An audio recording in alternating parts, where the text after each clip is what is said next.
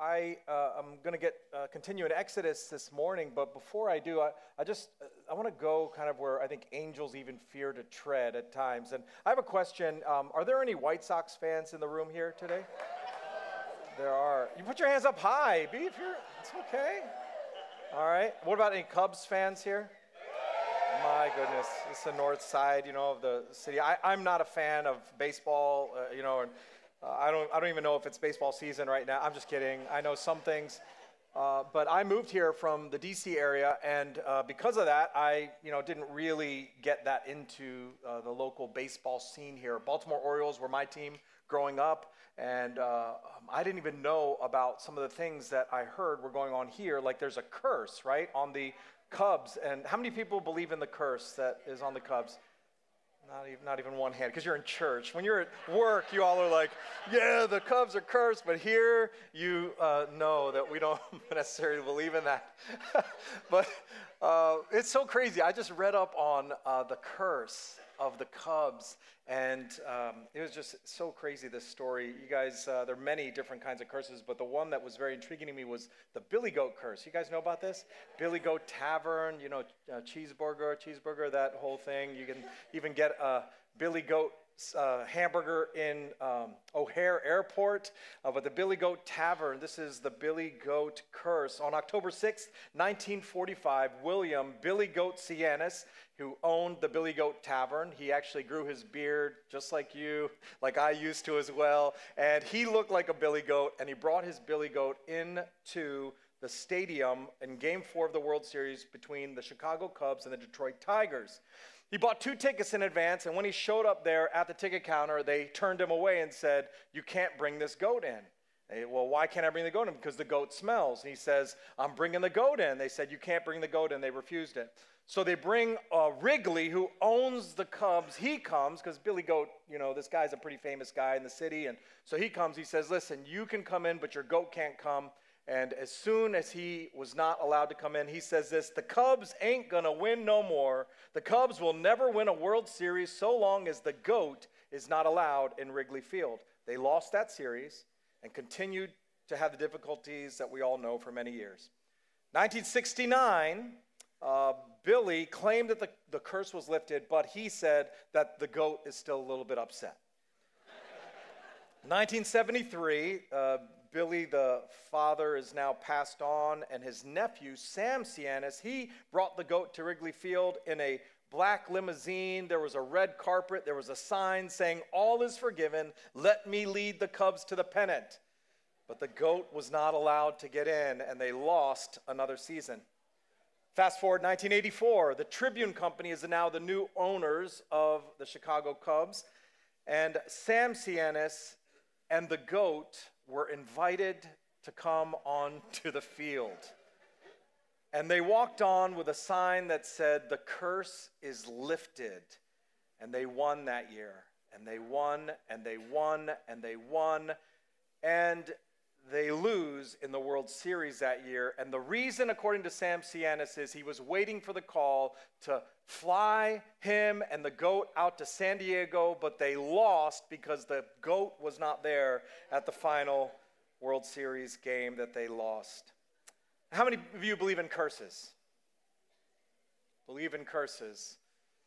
Maybe you don't believe in the curses I'm going to talk about here today a little bit, but how about this? There's a ladder here. If I was smaller, I could walk under it. Some of you will avoid ladders at all costs because you just don't want to take a chance of walking underneath a ladder. Maybe some of you are like that.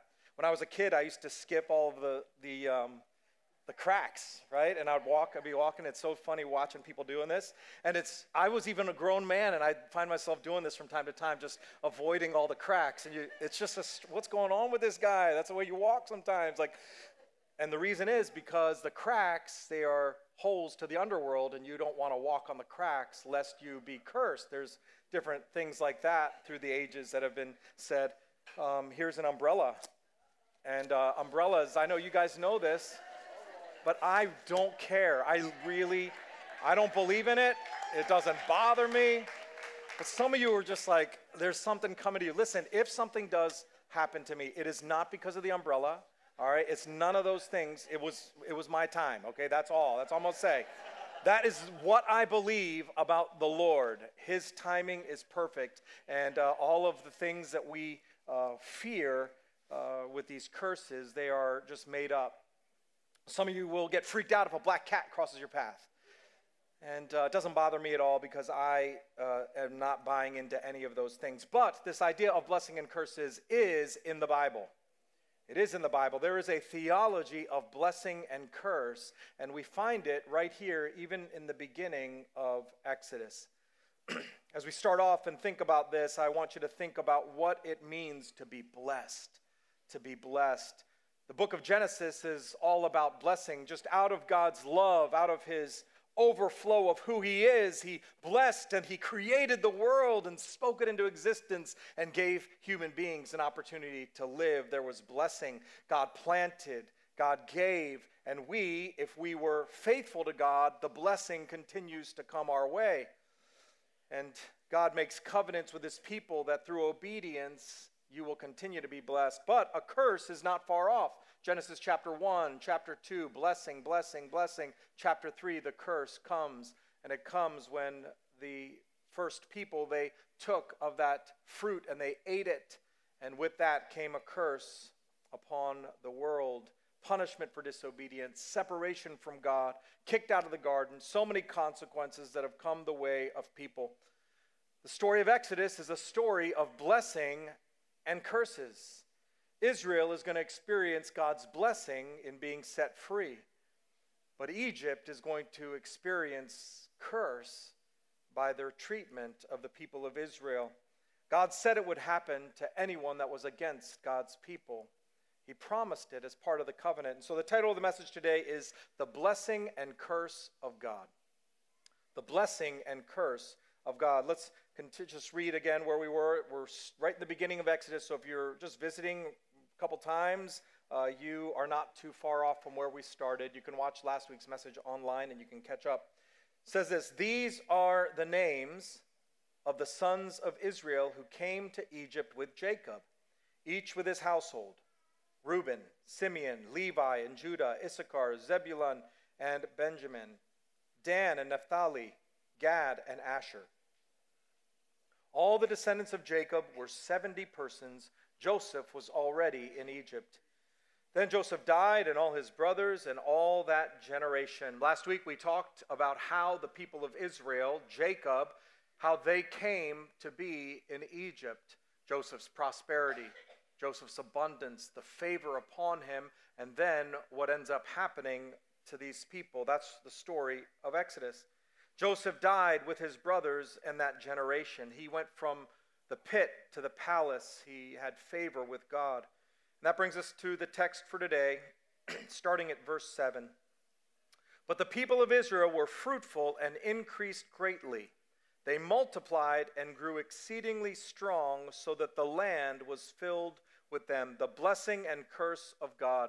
First, let's talk about Israel. Israel is blessed by God's covenant, or blessed because of God's covenant with them. But the people of Israel were fruitful. Listen to these words. There's covenant language right here in the text. But the people of Israel were fruitful and increased greatly. They multiplied and grew exceedingly strong, so that the land was filled with them. This is the first time that they are actually called a people. The people of Israel. We say that all the time now. The people of Israel. The people of Israel. This is the first time. The people. They have gone from just being a person, Israel, from being a person, Abraham, and then Isaac, Jacob, Israel. They've actually now become a people. There is a large group of them. By the time of the Exodus, which is coming up shortly, not too far off, but by the time the Exodus happens where they leave Israel, there were 600,000 men. If you figure adding women and children, at least 2 million people in the Exodus. They are a people. But to understand what's happening here, we got to go back again, back to Genesis. Last week, you're like, we were in Genesis last week.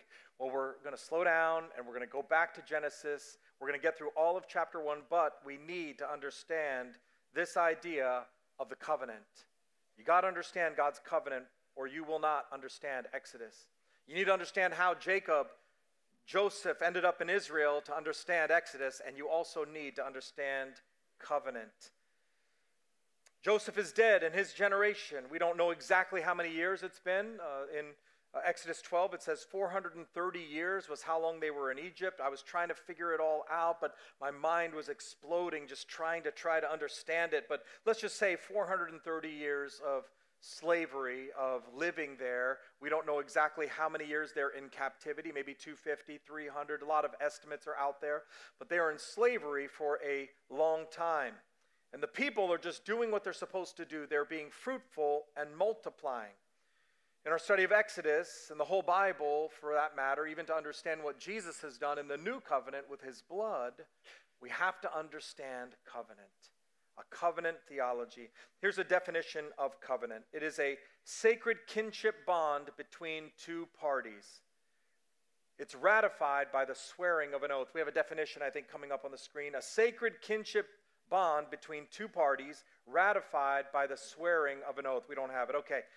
An agreement between two parties that specifies requirements for at least one party and includes blessing and curses for obedience or failure. In the case of Israel, God made a covenant with them, and he would fulfill his part. Let's first talk about Adam and Eve. Adam and Eve, though not explicitly laid out, there is a covenant between God and Adam and Eve. You can see it in Genesis chapter 1, verse 28. It says, "And God blessed them, and God said to them, 'Be fruitful and multiply and fill the earth and subdue it.'" Whenever you see fruitful and multiply and fill, just your mind should go, that's covenant language. Fruitful, multiply, fill. We see it in Exodus chapter 1, verse 7. It's also here in Genesis chapter 1, verse 28. "And God blessed them and said to them, 'Be fruitful and multiply and fill the earth and subdue it.'" See, Moses wrote Exodus, Moses wrote Genesis, and we see this unity of language around covenant right here. That's Adam. What about Noah? Genesis chapter 9, verse 1, "And God blessed Noah and his sons and said to them, 'Be fruitful and multiply and fill the earth.'" You see it again. This language is repeated over and over again. Abraham, Genesis 12, 2, "And I will make of you a great nation, and I will bless you and make your name great so that you will be a blessing." He's still not fruitful. He's an old man, but he is going to make a great nation out of him. Genesis 17, 1-6. "When Abram was 99 years old, the Lord appeared to Abram and said to him, 'I am God Almighty. Walk before me and be blameless, that I may make my covenant between me and you, and may multiply you greatly.' Then Abram fell on his face, and God said to him, 'Behold, my covenant is with you, and you shall be the father of a multitude of nations. No longer shall your name be called Abram, but your name shall be Abraham, for I have made you the father of a multitude of nations. I will make you exceedingly fruitful,'" there it is, "'and I will make you into nations, and kings shall come from you. Multiply, be fruitful. Nations and kings are coming from Abraham.'" Let's consider Isaac. It's Adam, Noah, Abraham, now Isaac. This is his son, Isaac. Genesis 22, verse 15. "And the angel of the Lord called to Abraham a second time from heaven and said, 'By myself I have sworn, declares the Lord, because you have done this and have not withheld your son, your only son. I will surely bless you,'" talking to Abraham, because Abraham was willing to sacrifice Isaac. "I will surely bless you, and I will surely multiply your offspring as the stars of heaven and as the sand on the seashore." It hasn't happened yet, but it's coming through Isaac. Genesis 26, 22-24. "And he moved from there," this is Isaac now, "and dug another well, and they did not quarrel over it. So he called its name Rehoboth." I call it Rehoboth because I'm from the East Coast, and there's a beach called Rehoboth. It may be Rehoboth, I don't know, but I just cannot unsay that. "Rehoboth, saying, 'For now the Lord has made room for us, and we shall be fruitful.'" You see it? "Fruitful in the land. From there he went to Beersheba, and the Lord appeared to him the same night and said, 'I am the God of Abraham your father. Fear not, for I am with you and will bless you and multiply your offspring for my servant Abraham's sake.'" Jacob, Abraham, Isaac, Jacob, whose name was changed to Israel in time. With Jacob, Genesis 35, verse 11, and God said to him, I am God Almighty. Be fruitful and multiply. A nation and a company of nations shall come from you. The kings shall come from your own body. The land that I gave to Abraham and Isaac I will give to you, and I will give the land to your offspring after you. God is a covenant keeper. And throughout Genesis, we see the covenant being laid out with God and his people, and Abraham is going to be the start of it. And now the people has become the people. Exodus chapter 1, verse 7. Throughout Exodus, we're going to see the covenant-keeping God at work. He is making a way so that a king, Jesus, would come from the seed that Abraham is going to have. As we begin our study, I want to continue also here to just think about this idea of the blessing and the curse. Israel is blessed because of the covenant. Exodus chapter 1, verse 7, they're being fruitful and multiplying and filling the land. But let's consider now Egypt. Egypt, chapter 1, verse 8. Now there arose a new king over Egypt who did not know Joseph. And he said to his people, behold, the people of Israel are too many and too mighty for us. Come, let us deal shrewdly with them, lest they multiply. And if war breaks out, they join our enemies and fight against us and escape from the land. We've talked about Egypt. They're blessed because of the covenant, but now, we talked about Israel, but now Egypt, they are cursed by their treatment of Israel. Egypt is going to be cursed because of their treatment of Israel, and we see this treatment begin to be laid out right here. A new king who did not know Joseph. See, Joseph had a lot of favor, but now here are these people, 600,000 men, 2 million Jewish people living in the land, and there is a new king who doesn't know Joseph because Joseph has died a long time ago. And this new king has fear because of the mass of people that he sees living in the land. Now, there's nothing in the text to indicate that the people of Israel had given him any reason to fear. They are probably doing what they do. They are being faithful. They are serving. We're seeing that here they are probably increasing economic wealth for the people of Egypt as the people of Israel have done throughout the generations. And you know that's true. Even here in America, we've seen it.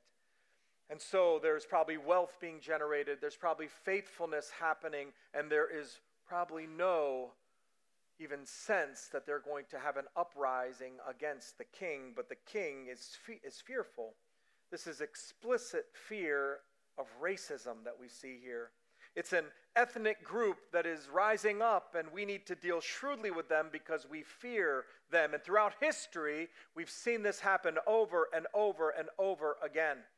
I can't even say, I know there's some of you from other nations that are here, and you could even talk about things I'm not going to talk about here, where we see when people fear those that they don't understand or know.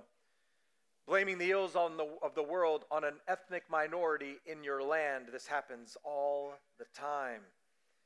With Hitler, he did it against the Jews and rallied enough support. It is so hard to believe that this ideology could take root with the people of Germany and they would do this horrible thing to the people of Israel in time. The Afrikaners in South Africa had done it. These are the Dutch and French. They would come and they live there, this minority of people with so much power subjugating a whole nation of black people and apartheid and the evils of that, of segregation. And we see the fear that is instilled, and they call it the black threat in South Africa. And of course, that has been taken care of in many ways. But it's not just black people in the world, it's also the Irish Catholics who came here fleeing their nation. They didn't have food, and they were oppressed, and they came here to this land, and they were treated terribly here in America. We see it over and over again, and they were accused of taking all the jobs, and that people are going to be robbed and raped, and if they are allowed to be here. And we see even what happens there. There was this American nationalist movement that was happening under Millard Fillmore, and the history of our country shows that we fear people that come that are different than us. And this is happening here. I'm telling you, it is the same story repeated over and over again throughout history. And it's happening here to the people of Israel and Egypt, God's people. Fear is a powerful motivator. Fear is a powerful motivator for all of us to act in different ways. But in the same way, we don't fear these curses of natural things. We fear God. We trust God, and we're willing to live a different way. Now, we talked about this idea of covenant. In the Abrahamic covenant, there's a phrase that comes up just after the phrase that I read to you, Genesis chapter 12, verses 1 and 2. I want to continue to read, but let me read Genesis 12, verses 1 and 2 first. It says, "Now the Lord said to Abram, 'Go from your country and your kindred and your father's house to the land that I will show you. And I will make of you a great nation, and I will bless you and make your name great, so that you will be a blessing.'" But verse 3, here it is, the curse. "I will bless those who bless you, and him who dishonors you I will curse. And in you all the families of the earth shall be blessed." See, there is a blessing and there is a curse. We don't need to fear ladders and umbrellas and black cats, but you should fear the Lord and his word. And he says very explicitly, if people curse my people, they're going to be cursed. It's a promise. It is part of the covenant of God, and we see it laid out here. There is a blessing and there is a curse. Abraham and Isaac and Jacob and Israel, the descendants, they're experiencing the blessing of multiplying, of fruitfulness, of filling, but there is a curse coming upon Egypt. The blessing and curse of God. Egypt is going to be cursed by their treatment of Israel. See, this is background. You need to understand that this was all shared in advance. Verse 11 says, "Therefore they set taskmasters over them to afflict them with heavy burdens. They built for Pharaoh store cities, Pithom and Ramses." This language, oppression, taskmasters, affliction, it's chains and bondage, it's beating, it's brutal. This is what they're facing right now. The chains of oppression are coming down upon the people of Israel. But the more they were oppressed, the more they multiplied. You cannot stop the covenant of God. You cannot stop God. He is an unstoppable force. And the more that they did it, the promises made to Adam and Noah and Abraham and Isaac and Jacob, Joseph and the generations, it is going to continue. And even the fearfulness of this Pharaoh is not going to stop it. And so they continue to be a blessing. The more they're oppressed, the more they multiplied. And the Egyptians were in dread of the people of Israel. Now it's not just Pharaoh who's fearful. All of the people are in dread. They're struggling. They're fearful. God's chosen vessel for salvation for the world is feared instead of revered. Verse 13 continues, "So they ruthlessly made the people of Israel work as slaves and made their lives bitter with hard service in mortar and brick and in all kinds of work in the field. In all their work, they ruthlessly made them work as slaves." It's a terrible word, isn't it? Slaves and slavery. It brings to mind so much oppression and horror. I think about chains of bondage, hard service, bitterness, challenge. Are we a blessed people? How is this a blessing? To be whipped, to be captive. This doesn't make any sense. And it doesn't if you just look with your eyes to what you see in front of you. And we're going to see this throughout our time in Exodus. You have to look at the long game, what's happening in God's plan of redemption. Being a brick maker is a terrible job. It is filthy. It is muddy. There's straw and there's water and there's mud and you're mixing it. And then you're doing this work under the hot sun. You make these bricks that are about 1 foot long and 6 inches deep and 6 inches wide. And you put them out under the hot sun and they're drying there. And you take these and you need millions and millions of these bricks. And now they have free labor. The people of Israel, and they make their life so hard as they oppress them into servitude, and the chains continue to just drag around them.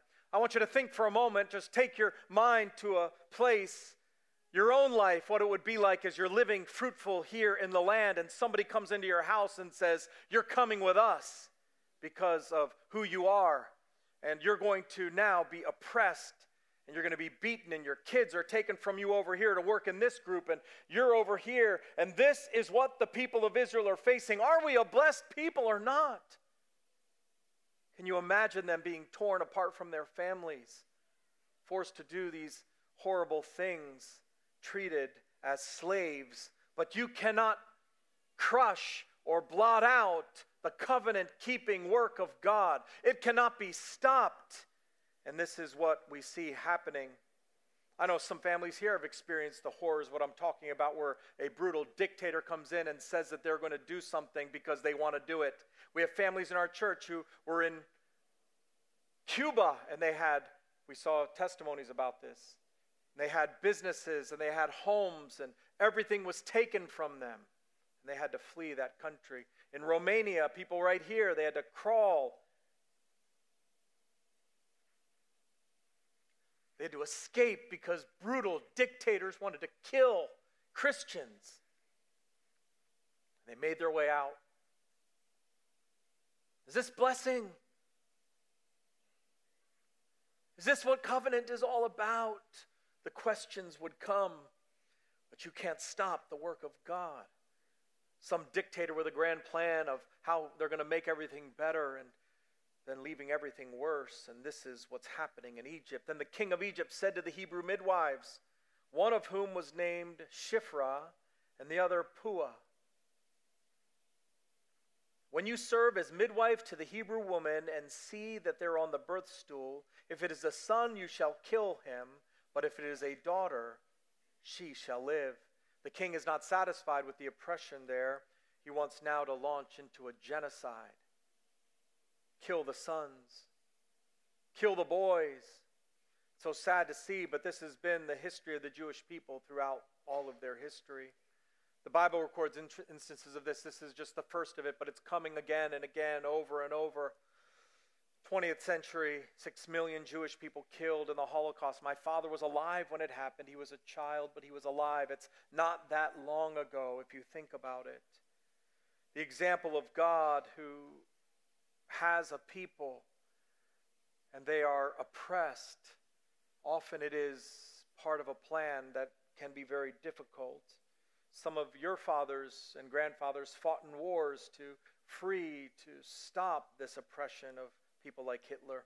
Reading this story, I can't help but think about the generations we've considered: Adam and Noah, Abraham, Isaac, Jacob, Joseph. 400 years of fruitful, of being multiplied, of filling, of waiting for the seed to come who is going to crush the head of Satan. But until then, a lot of times it feels like we're getting crushed. That's the story of the Bible. But the plan is working. Don't lose heart. The people of Israel are being fruitful and multiplying, and the situation is going to change. There's an encouragement for me when I read the Bible to keep on going. I watched some concert footage of Rich Mullins a long time ago. I really loved Rich Mullins and his writing and his singing. And in this concert video, I can still picture him there, and he was talking about oppression in the world and even how we read the Bible. And he said this story. He said one time somebody asked the theologian Karl Barth, why do you believe in God? And he answered, because of the Jews. And they said to him, what do you mean? And Karl Barth said, well, find me a Hittite in New York City. Slow to get it. It was the same way when Rich Mullins shared the joke.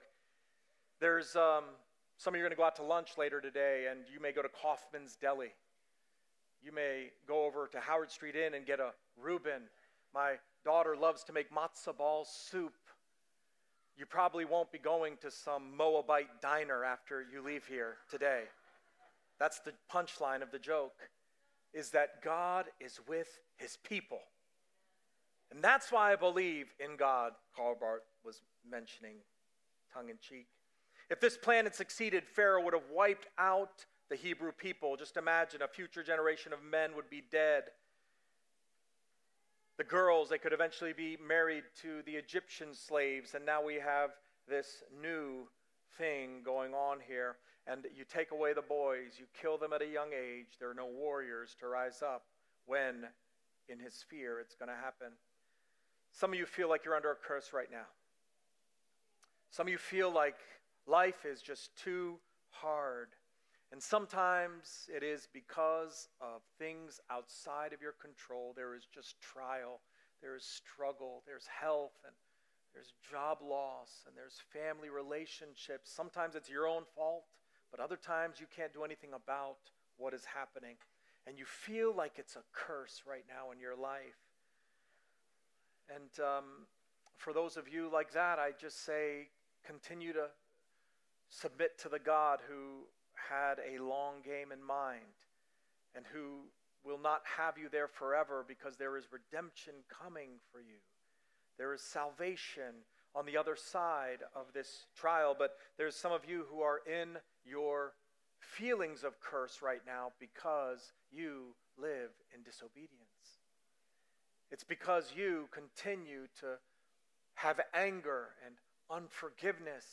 It's because you are so challenging to be around yourself.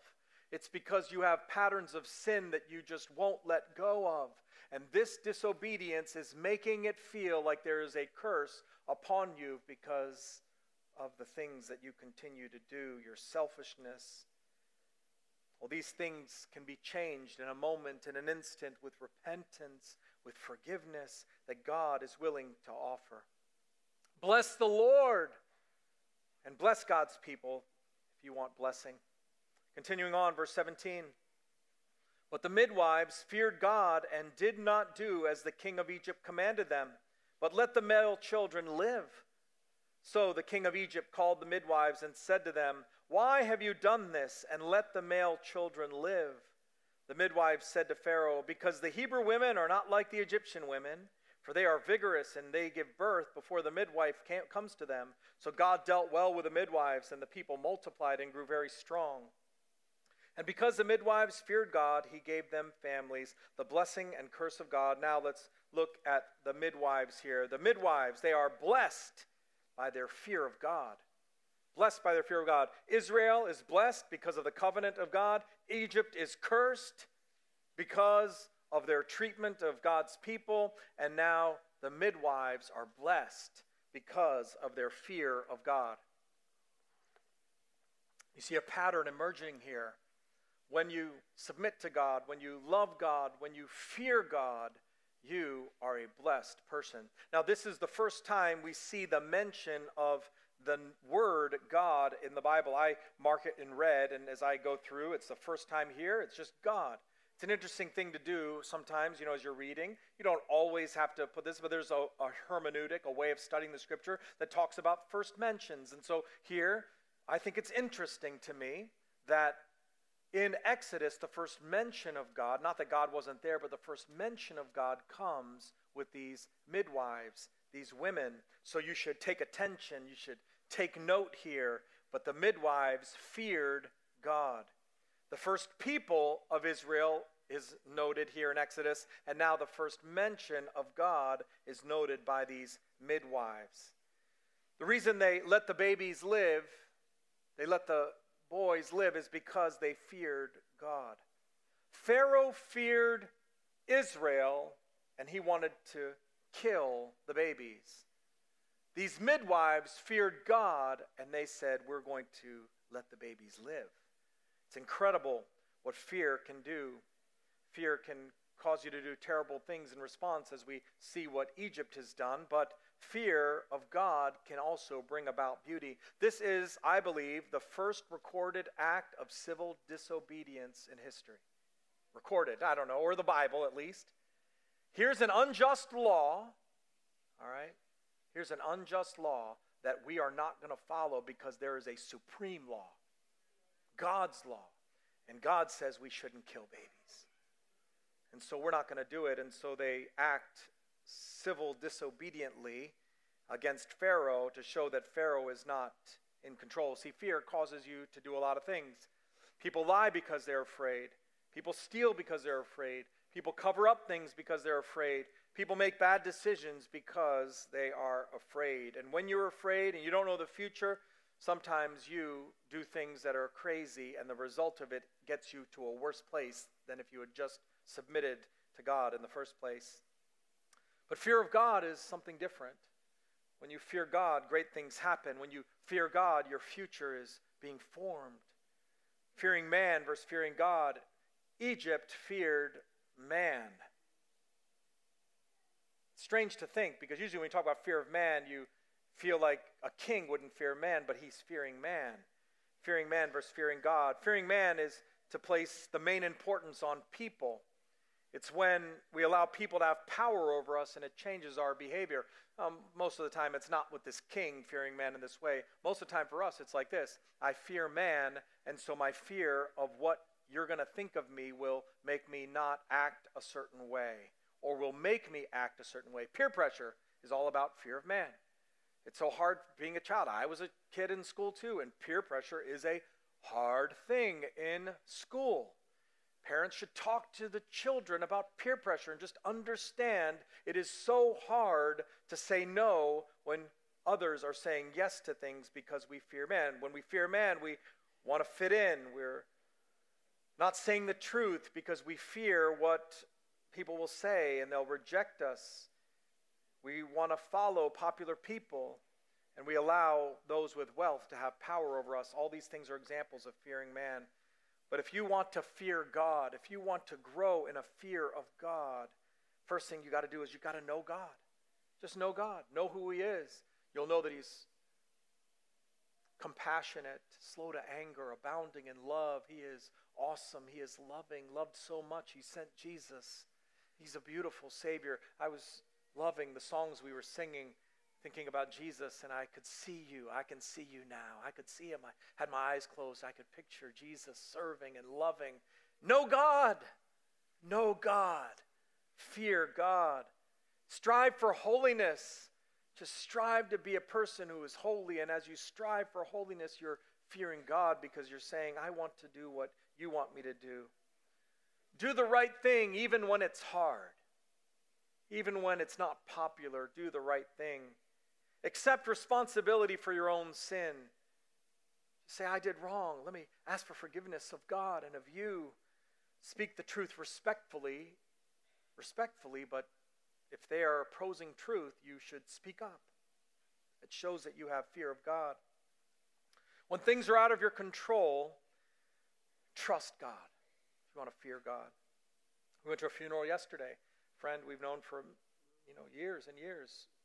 27 years married, 57 years old, and died unexpectedly. And I tell you, a funeral will make you fear God. I was there. It happens every funeral I'm in. I always think about my life. And what would they say about me? Am I living my life in a good way? Do I love you, God? Why do I care about this stock market right now? Paul doesn't care a thing about the stock market right now. Fear God, right? Death and funeral will do that. When you fear God, you seek to obey his ways, and you really want to honor him. Is your life marked by an earnest desire to follow after God and remain faithful to him like these midwives? We don't know if they're Hebrew or Egyptian, not sure. Warren Wiersbe says they're Hebrew. As I do my study, I look at other commentators after I'm done with my prep and see what other people are saying. Another commentator said they weren't. I don't know. I don't care much. All we know is they're mentioned by name. And they feared God. They feared God. So the king of Egypt called the midwives and said to them, why have you done this? And let the male children live. The midwives said to Pharaoh, because the Hebrew women are not like the Egyptian women, for they are vigorous and give birth before the midwife comes to them. See, they cover up the truth. They don't tell Pharaoh what is really true. Some of you are like, I can't believe they bore false witness. They lied.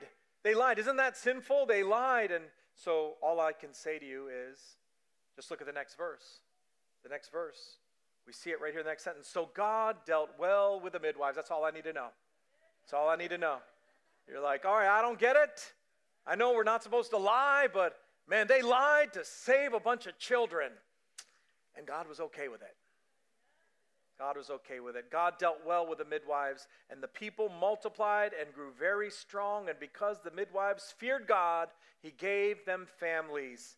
Because of their fear of God, they get a blessing. Because they feared God, they get an opportunity to continue this seed that is going to move on and move on. We're in our last verse of chapter 1. The book of Exodus has so much foreshadowing to what is to come. The echoes of Christ and his redemption are all throughout the book of Exodus, and I find right here what I thought was the first of these. And in our study, we're going to revisit these themes regularly, and chapter 1 ends with this. Verse 22, then Pharaoh commanded all his people, every son that is born to the Hebrews you shall cast into the Nile, but you shall let every daughter live.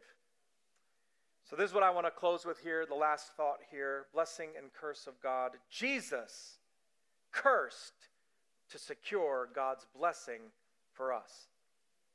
Jesus is cursed to secure God's blessing for us. This is a foreshadowing of what is to come. This resonates with what happens even when Jesus was born. Can't you go back in your mind to think about what happened? See, the resurrected Christ, he was born to Mary and Joseph, and he was born there in humble estate, in low estate, and then he ended up dying to save us from our sins. But when Jesus was born, there's a king named Herod, another king who feared God's people. And that king, he did something very similar to what this Pharaoh did. It's a foreshadowing. He called for the death, a mass genocide of the innocent lives of these children right around Jesus' birth. Let's look at Matthew chapter 2, verse 13. It says this, now when they had departed, this is now Jesus. Jesus is born, and these people come and they want to worship Jesus. And Herod says, when you find him, go tell me where he is so that I might come and worship the child too. Matthew chapter 2, verse 13 says, now when they had departed, behold, an angel of the Lord appeared to Joseph in a dream and said, rise, take the child and his mother and flee to Egypt and remain there until I tell you. For Herod is about to search for the child to destroy him. And he rose and took the child and his... Sometimes you just get the image, a flash of Jesus and Joseph and Mary and the King of Kings born. And they've got to run for their life. We're blessed. What Joseph have said. Took him, the mother, by night and departed to Egypt and remained there until the death of Herod. This was to fulfill what the Lord had spoken by the prophet, out of Egypt I called my son. Then Herod, when he saw that he had been tricked by the wise men, became furious, and he sent and killed all the male children in Bethlehem and in all that region. Are we blessed? We rush over these passages of Scripture, but children are dying. 2 years old and under, according to the time that he had ascertained from the wise men. Then was fulfilled what was spoken by the prophet Jeremiah. A voice was heard in Ramah, weeping and loud lamentation. Rachel weeping for her children. She refused to be comforted because they were no more. In the same way that Pharaoh, this wicked king, is out to destroy the covenant people of God, Herod also does the same thing, and he wants to destroy Jesus. This last verse is a foreshadowing of what is to come. One day, a Redeemer is going to come, and he will rise up, and he will set the captives free. The blessing and curse of God. Just consider this, Galatians chapter 3, verse 13. Christ redeemed us from the curse of the law by becoming a curse for us. For it is written, cursed is everyone who is hanged on a tree, so that in Christ Jesus the blessing of Abraham, oh, we have a covenant-keeping God. might come to the Gentiles, that's most of us here in this room today, so that we might receive the promised Spirit through faith. Through faith in Jesus, the blessing and curse of God. Jesus became a curse on the tree that we would receive the blessing of Almighty God. Glory to God.